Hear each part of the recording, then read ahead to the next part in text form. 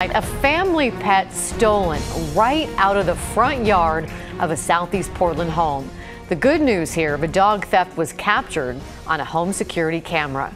Good evening, I'm Laurel Porter. And I'm Dan Haggerty. Thank you for joining us. Now, the owners are hoping that someone out there will recognize the thief you just saw in that video. KGW's Mike Benner just spoke to the dog's owners. He's live for us in Southeast Portland tonight with another look at that surveillance video. Mike?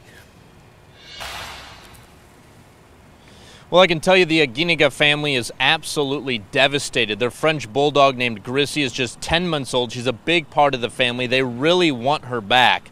Let's get right to that home surveillance video. You'll notice a man wearing jeans and a bright yellow shirt approach the fence. He proceeds to unlatch the gate.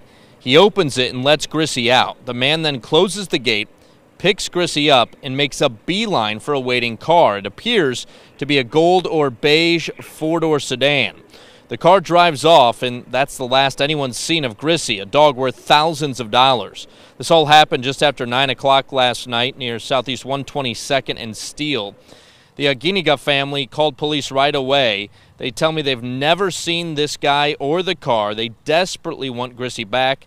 This whole thing has left them feeling anxious. Listen. Well, it made me feel first so mad and so insecure because, I mean, we need to think about that. Like somebody just open your face and get in your, I mean, he didn't step in here, but still, he get into a property.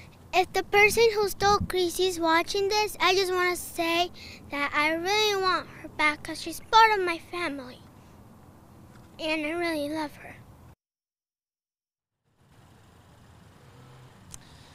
Doesn't your heart just break for that little girl? She wants her good pal back. The family wants Grissy back. Anyone with information about this case should contact the Portland Police Bureau. In the meantime, later tonight, we'll get that home surveillance video up on our website, kgw.com, for anyone who wants to take a closer look.